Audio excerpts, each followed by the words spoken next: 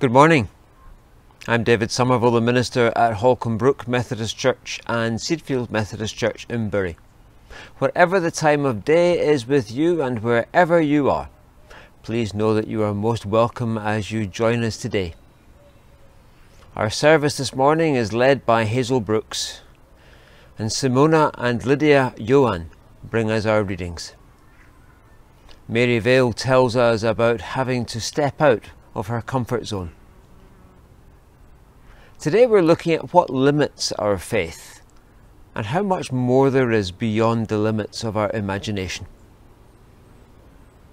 And now Hazel will bring us our call to worship.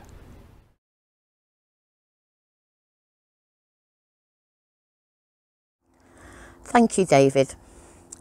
Our call to worship today comes from Psalm 145, one of today's lectionary readings, and it speaks so much to us of the greatness and the goodness of God. And so we worship as I read. I will exalt you, my God, the King. I will praise your name forever and ever. Every day I will bless you and extol your name forever and ever. Great is the Lord and most worthy of praise. His greatness no one can fathom. One generation commends your works to another. They tell of your mighty acts. They speak of the glorious splendour of your majesty. And I will meditate on your wonderful works. They tell of the power of your awesome works, and I will proclaim your great deeds. They celebrate your abundant goodness and joyfully sing of your righteousness. The Lord is gracious and compassionate, slow to anger and rich in love. The Lord is good to all. He has compassion on all he has made. All your works praise you, Lord. Your faithful people extol you. They tell of the glory of your kingdom and speak of your might, so that all people may know of your mighty acts and the glorious splendour of your kingdom. Your kingdom is an everlasting kingdom, and your dominion endures through all generations. Amen. And so the music will lead us as we sing, very much reflecting those words, the splendour of the King, robed in majesty. How great is our God.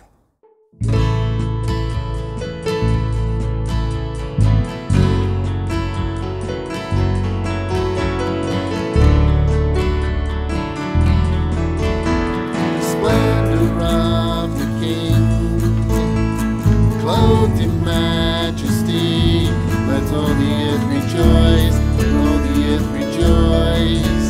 He wraps himself in light, and darkness tries to hide, and trembles at his voice, trembles at his voice. How great is our God, sing with me, how great is our God, and all will see how great. How great is our God? From age to age he stands, and time is in his hands, beginning and the end, beginning and the end. The God three in one, Father, Spirit, Son, the Lion and the Lamb, the Lion and the Lamb. How great is our God? Sing with me, how great is our God? And all will see how great is our God. Name above all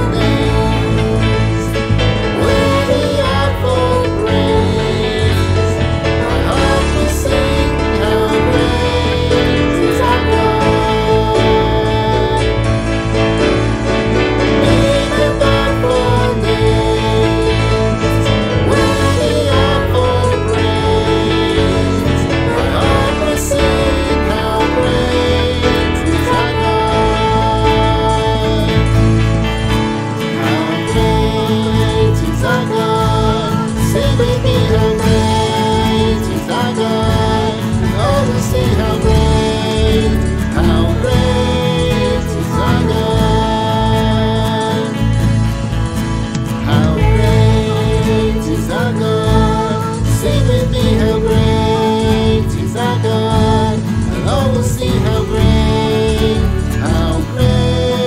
is our God.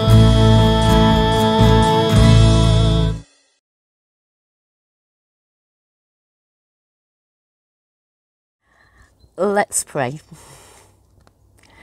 Lord, we come together to worship you today, to speak of your greatness, to stand in awe as we see your glory, mighty God.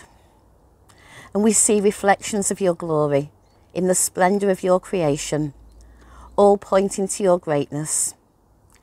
And as we see the majesty of the mountains and the lakes, the woods and the streams, we can't help but sing of your greatness and your majesty, our resplendent King. How great is our God. But Father, we recognise how much we fall short of your holiness, and we come to say we're sorry. Sorry for all the times we let you down in the things we do and say and think, and the times when we fail to act in response to your prompting. Let's take a moment in quietness to confess our sins.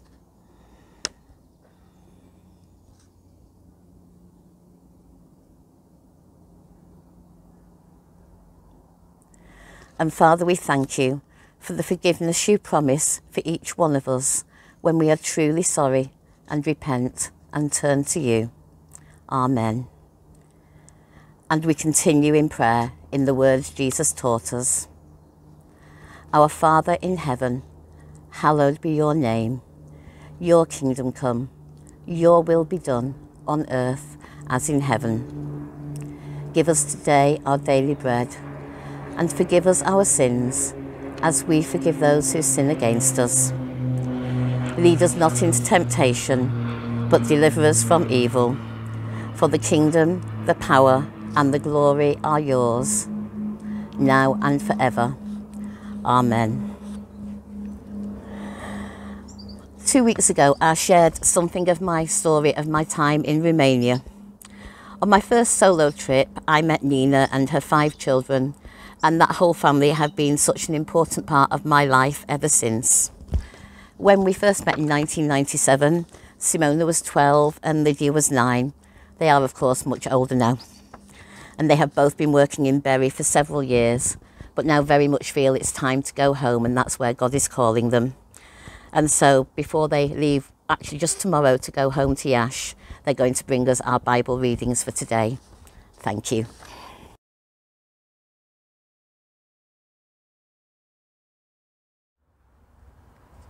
Today's reading is from Ephesians chapter 3, from verse 14 until verse 21. From this reason I kneel before the Father, from whom every family in heaven and on earth derives his name. I pray that out of his glorious riches he may strengthen you with power through his Holy Spirit in your inner being, so that Christ may dwell in your heart through faith. And I pray that you, being rooted and established in love, may have power together with all the Lord's holy people, to grasp how wide and low, how high and deep is the love of Christ, and to know this love that surpasses knowledges, that you may be filled to the measurable of all the fulfillment of God. Now to him who is able to do immeasurably more than all we ask or imagine, according to his power that is at work within us. To him be glory in the Church and in Christ Jesus throughout all the generations, forever and ever. Amen. Today's reading is from John chapter 6, verses 1 to 21. Sometime after this, Jesus crossed to the far shore of the Sea of Galilee, and a great crowd of people followed him because they saw the signs he had performed by healing those who were ill. Then Jesus went up on the mountainside and sat down with his disciples. The Jewish Passover festival was near. When Jesus looked up and saw a great crowd coming towards him, he said to Philip, "Where shall we buy bread for these people to eat?" He asked this only to test him, for he already had in mind what he was going to do. Philip answered him, "It would take more than half of a year's wages to buy enough bread for each one to have a bite." Another of his disciples, Andrew, Simon Peter's brother, spoke up.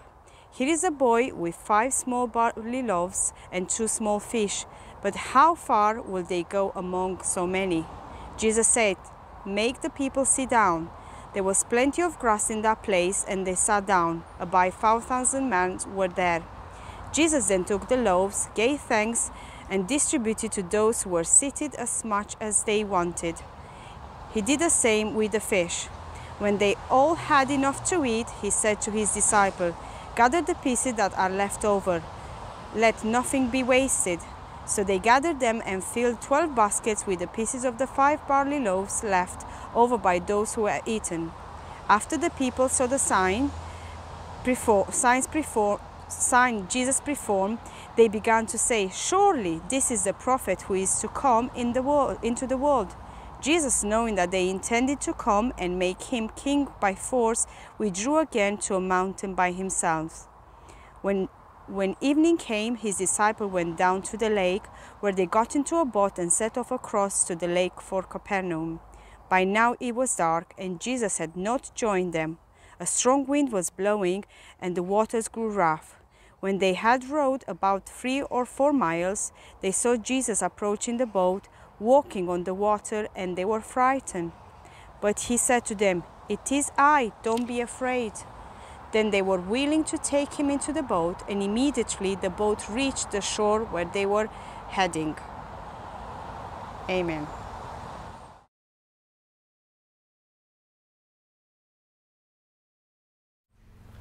Let us pray. May the written word, through the spoken word, lead us to an encounter with the risen eternal word, our Lord Jesus Christ. Amen.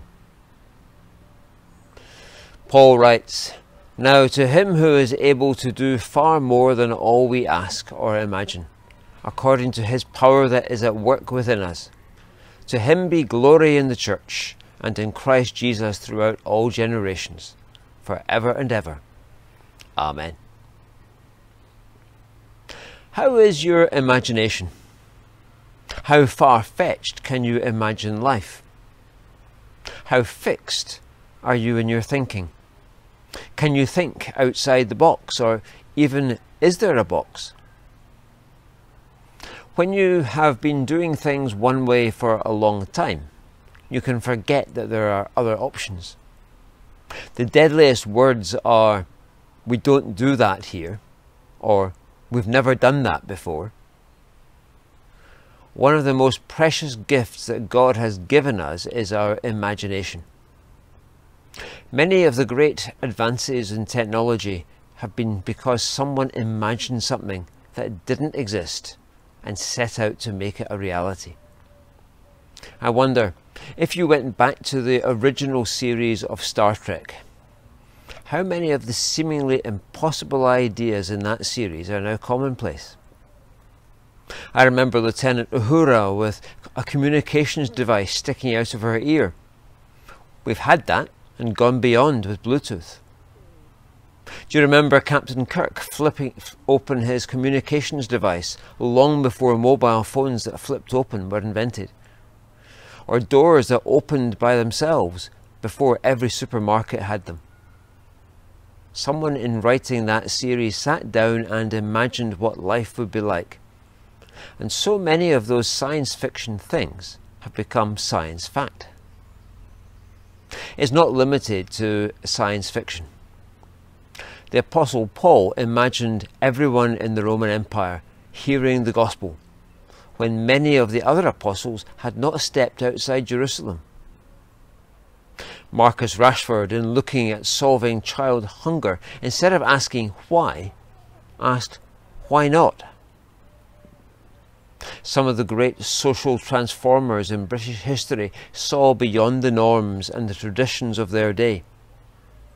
William Wilberforce imagined a world without slavery, while others could not see beyond their own personal loss if slavery were abolished. Elizabeth Fry imagined a world where prison conditions were changed from the intolerable conditions that existed.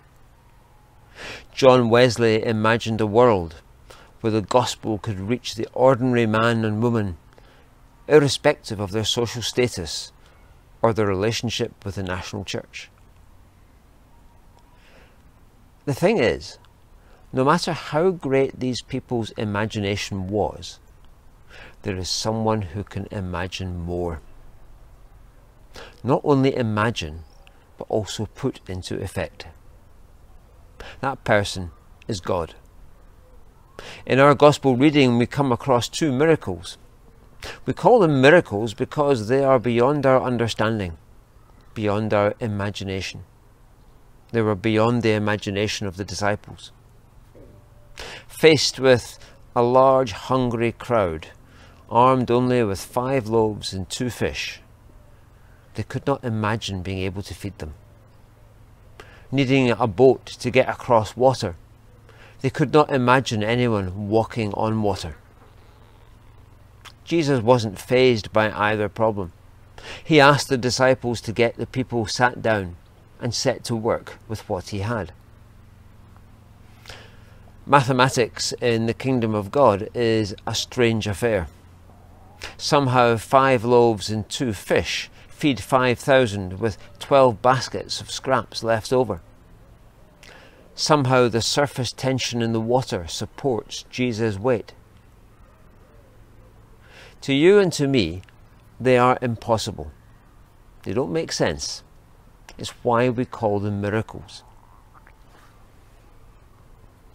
Paul tells us that God is able to do more than we can ask or imagine. If you can't imagine it, then you can't ask for it. The writer to the Hebrews in chapter 11 states, "Now faith is being sure of what we hope for and certain of what we do not see." That's Hebrews 11 verse 1. A couple of weeks ago I mentioned about Jesus forcing the disciples out of their comfort zone by sending them out with practically nothing, relying on God's provision and help from others. We would argue it utterly foolhardy, and yet the results were beyond anything they had seen in mission.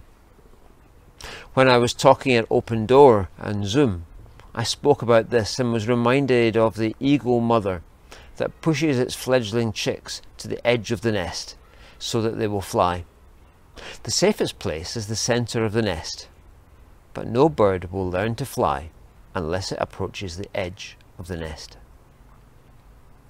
What if the edge that we're so afraid of is nowhere near the real edge? It's just beyond the edge of where we've been. As Frodo Baggins and Samwise Gamgee set off from the Shire in the first of the Lord of the Rings films, Samwise stops suddenly. "If I take one more step, it will be the farthest from home I've ever been." He was to discover how much more there was to Middle-earth. Sometimes we stop and say, "This is the farthest I've ever been. If I go any further, I'll be in uncharted territory." Paul's response is a prayer. "I pray that you, being rooted and established in love, may have power, together with all the saints, to grasp how wide and long and high and deep is the love of Christ." I wonder whether we stumble about in the foothills of God's love and never venture to the peaks. We settle for too little, accepting that the ordinary is all there is, and never venturing further. As Frodo and Sam head towards Mordor, their fellow hobbits stayed within the confines of the Shire, blissfully unaware of what was beyond. Yes, there was great evil, but there were also great good and great love that they would never know. It seems to me, in what God has been saying to me in preparing for the last few sermons, that God is saying there is so much more, if only we would trust. There's more than we can do, if only we would step out of our comfort zone. I remember a cartoon which had a circle in the bottom left-hand corner, down here, and in the top right-hand corner was an arrow pointing to where stuff happens. There's a great prayer by Dr. S.M. Lockridge, now gone to glory, entitled, "That's My King." He proclaims in a style that I cannot emulate, about how supreme over everything and everyone Jesus is, declaring, "That's my King." If you have access to the internet, look it up. It's well worth a listen. But one stanza caught my attention. He says, David says, "The heavens declare the glory of God, and the firmament showeth his handiwork. No means of measure can define his limitless love.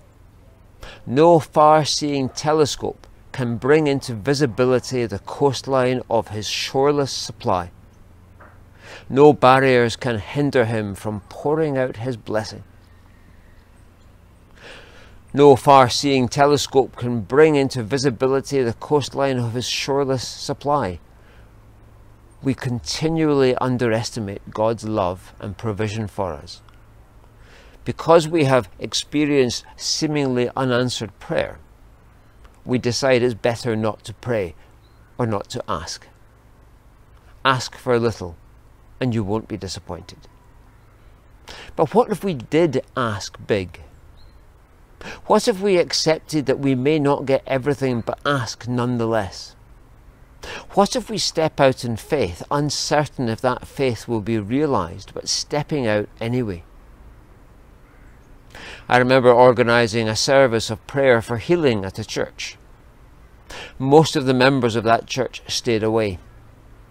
It was safer to avoid disappointment than it was to take the risk of stepping out in faith. Almost 70 years ago, J.B. Phillips wrote a book entitled, "Your God is Too Small." I fear that we are willing to settle for a tame, toothless God of whom we expect very little and therefore receive very little. I fear that we ask Marcus Rashford's question, "Why not?" and then come up with a whole raft of reasons. I fear that rather than being the church that shakes the very gates of hell, we settle for theological discussions on whether hell exists. Next week, I start on a 3-month sabbatical. I don't know what God has in mind for me during those 3 months. But if what I've been discerning from our Bible readings is right, there's a need for us to be braver in our faith, to step out not knowing where our foot is going to land. Expect big things from God, and if they don't come at once, recognize that the waiting and the discipline of waiting is part of the process of transformation. John Wesley said of the Methodist people, "I'm not afraid that the people called Methodists should ever cease to exist either in Europe or America. But I am afraid lest they should only exist as a dead sect, having the form of religion without the power." If we settle for safety, if we stay within our comfort zone, we gradually die. The challenge for us is to be willing to live on the edge, to step out in faith, not knowing where it will lead us other than we go where God is. If you want to sum this up in the words of Jesus, you can do no better than going to Matthew chapter 16, verses 24 to 26. Jesus said to his disciples, "If anyone would come after me, he must deny himself and take up his cross and follow me. For whoever wants to save his life will lose it, but whoever loses his life for me will find it. What good will it be for a man if he gains the whole world, yet forfeits his soul?" They're challenging words, but they're words for today that tell us that what we think of as safe isn't safe. And as we step out in faith, God will be with us. If the love of God is so vast compared to our limited experience, what would allow us to step out into it? Paul says, "I pray that out of his glorious riches he may strengthen you with power through his Spirit in your inner being, so that Christ may dwell in your hearts through faith." May it be so. In Jesus' name, Amen.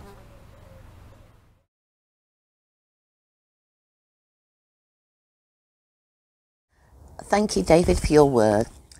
And now Mary is going to share with us a time when she was bold and stepped out of her comfort zone and found that God was faithful and with her. Thank you, Mary. It was sometime in March, April 2019 that Ramsbottom Churches Together held a campaign in Ramsbottom called #DoYouKnowHim. Him, of course, being Jesus. And it was held over the Lent period. And churches held various events in their own premises to which we could invite people, friends and neighbours. But also on Saturday morning, we were asked to go out and chat to the people in Ramsbottom, perhaps introducing them to Jesus for the first time, or just chatting to them about Jesus and praying with people if they needed it. I felt that I should go, but telling myself, that's not what you do, Mary. You just don't do that sort of thing. So I didn't volunteer, but I just felt that I really should. So eventually I asked if it would be all right if I could sit in a cafe rather than wander around, because my arthritis was bad at the time and I couldn't stand for any length of time or walk too far. And I was told, yes, that's fine. So on the Saturday morning that I was going to come down and join in, I said to God, well, all right, Lord, before I get out of bed, I need to have no pain. And I need to be able to drive into Ramsbottom and find a parking space fairly near to St Paul's Church, because we always had a time of prayer when we started. And the third thing, I need someone to come and talk to me when I'm sitting with my cup of tea in a cafe. So when I got out of bed, I had no pain. So God had ticked the first box. I drove into Ramsbottom and there was plenty of space. So that was the second box ticked. I went to Vale's, the nearest cafe to St Paul's Church, sat down and ordered a pot of tea, which always came with extra water. So 2 or 3 cups of tea later, there was hardly anyone in Vale's and nobody else came in. So I decided to move on to another cafe, and I moved to the lounge a little bit further away. It was heaving with people and I couldn't see a spare table or a seat anywhere. But 2 people got up, so I moved towards that vacant table as another couple moved towards it, and we arrived at the same time and agreed that we would share. I ordered a coffee, they ordered tea each and a bacon muffin. When their bacon muffin came, they split it carefully into 2 and divided the bacon between them and said, we always come here on a Saturday morning and share a bacon muffin. We carried on chatting for a bit about all sorts of things, but again they mentioned they loved the lounge, they loved Ramsbottom, so they always came on a Saturday. And that gave me the opening for me to say why I was there. So I said, well, I'm here because, and I started telling them about the campaign and how many people from various churches were wandering around Ramsbottom, talking to people who would listen about Jesus, introducing them to him if they didn't know him, and just generally chatting and praying with them if they wanted prayer. And the man immediately opened up, told me about his childhood, how he'd always attended church and Sunday school, but how he had dropped away. They lived in the Brandlesham area, and after a while he did say, I'm going to go back to Brandlesham Church, I'm going to try it again. And we agreed that that would be a really good idea. But I was just so very thankful that I had done what God had nudged me to do. He had ticked all my questions, requests, and I'd stepped out in faith, trusting him, knowing that he would be with me. And I've often felt that if I step out when I know it's him asking me to do something, he will never leave me on my own. but I have to step out in faith first.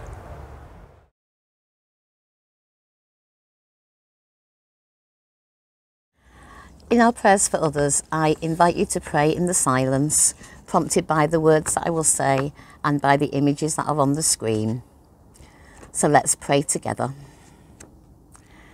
We pray for those who are hungry for physical food, and for the work of food banks, including porch boxes and Rammy Pantry, and for those families who will struggle as the school holidays begin.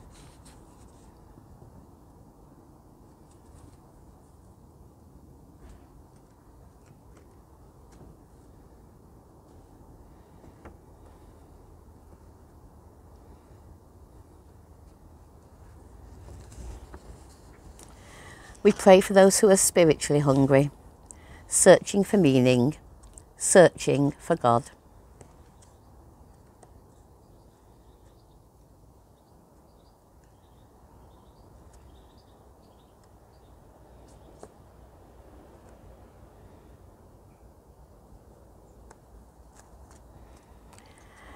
We pray for those fleeing persecution, looking for a new home, risking dangerous sea crossings and being exploited by people traffickers.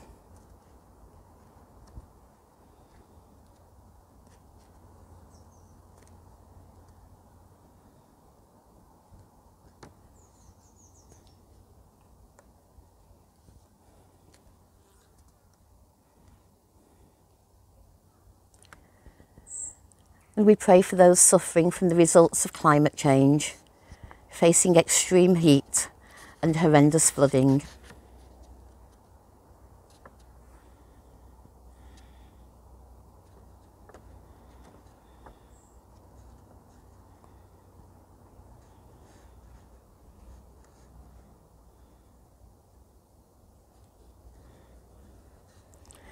We pray for those who just need a miracle to change their lives.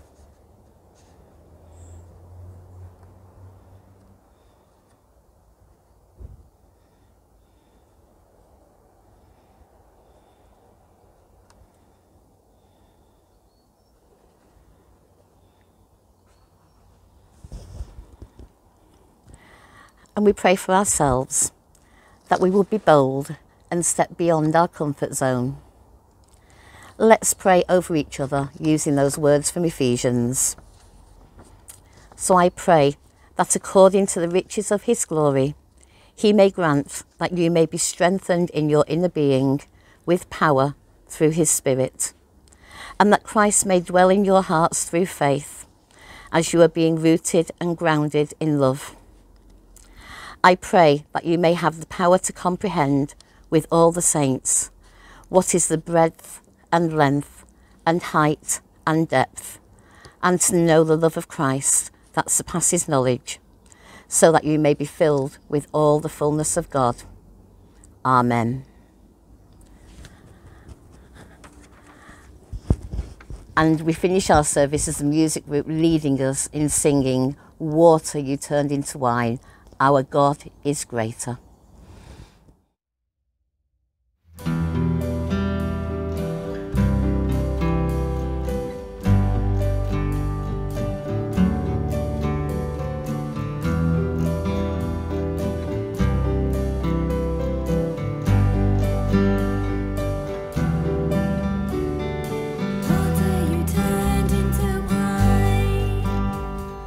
Open the eyes of the blind, there's no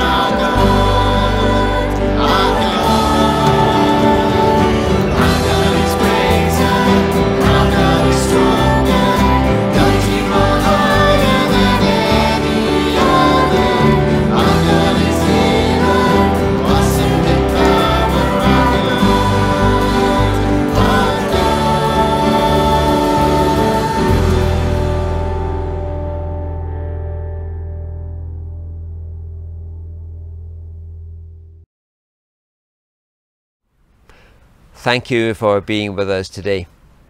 We would love to hear from you. Please contact us at bit.ly/seedfield and we'll come back to you. Thank you. This will be my last service for a while, as I will be on sabbatical for 3 months. I know that our worship is in the hands of a brilliant team who have brought our services to you over the last 17 months. As we move to live streamed services, we hope to unite our congregations in the building with those at home. These are exciting times. I ask for your prayers for those who will be leading our services, and I pray that you will continue to be blessed. In Jesus' name, Amen. And now a blessing. May the grace of the Lord Jesus Christ, and the love of God, and the fellowship of the Holy Spirit be with us all now and forevermore. Amen. Go in peace to love and serve the Lord. In the name of Christ. Amen.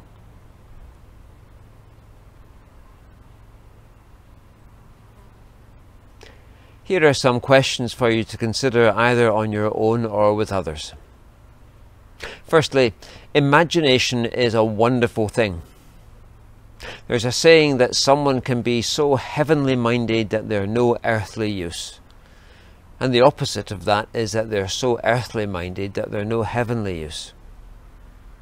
How would you describe yourself? Secondly, does your worship of God help to expand your view of Him, or do you find your views fixed and unchanging? Thirdly, what are the boundaries of your faith? Like Samwise Gamgee in Lord of the Rings saying, "This is the farthest I have come." What is beyond that boundary, and what is stopping you from stepping over it? Fourthly, is it better to stay safe and avoid disappointment? Or is it better to be adventurous and discover new things? Which camp are you in? Fifthly, what is your experience of God doing things out of the ordinary? And finally, when facing a challenge, Marcus Rashford asks, why not? Instead of why. If you were asked to step out in faith, what would your question be? And what would you expect as an answer? May God bless you as you consider these questions, and may you know His presence in this coming week. In Jesus' name, Amen.